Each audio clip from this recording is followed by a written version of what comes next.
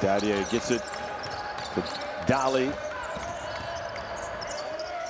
And the gates open up for Vafesa Fofana.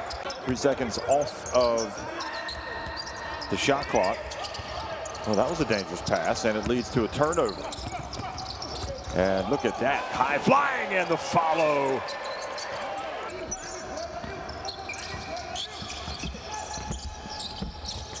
There's the alley-oop and the slam from Cote d'Ivoire's number 22, Polytres. Nice bounce pass, and once again, the fumble.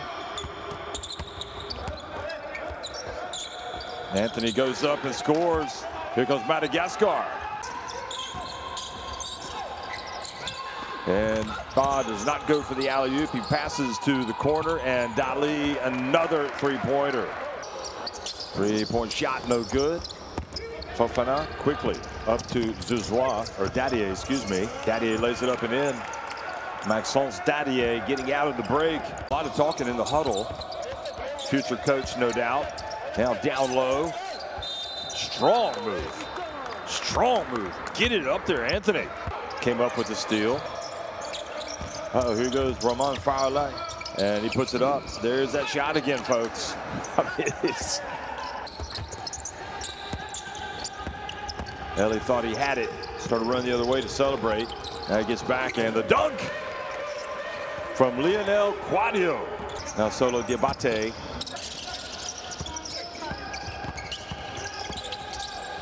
Polytres goes up and takes it up to a 10-point lead. And Polytres, I don't think that's the shot they want, to be honest. Here is Dadier, though, knocking down the three. The long jump shot stretches the lead once again. And now Sitlaka scores with the dunk to make an 11-point game. He's trying to go too much one-on-one. All game long, it leads to the dunk at the other end. Important to take time off the clock. Now Fofana's going to let it fly and hit the three-pointer. Well, that was execution to perfection. They want to get a bucket here if they can, and Sitlaka does.